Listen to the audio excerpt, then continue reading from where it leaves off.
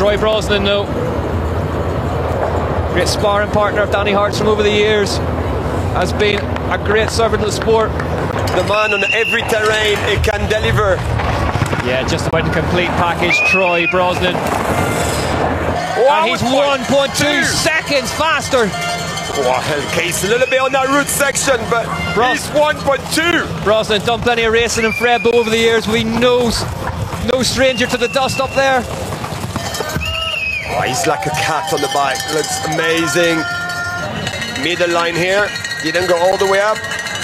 So it really is the third split I think we're waiting on, Cedric. That seems to be where the time is. When it's critical. Yep.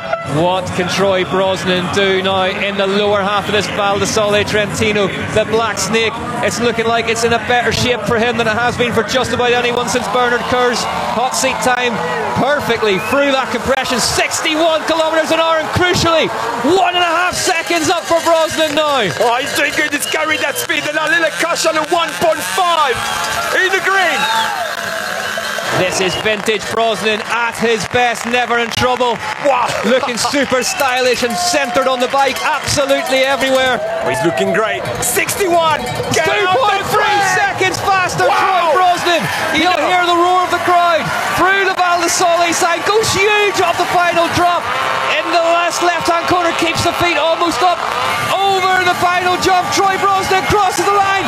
Troy Brosnan goes fastest by 2.1 seconds.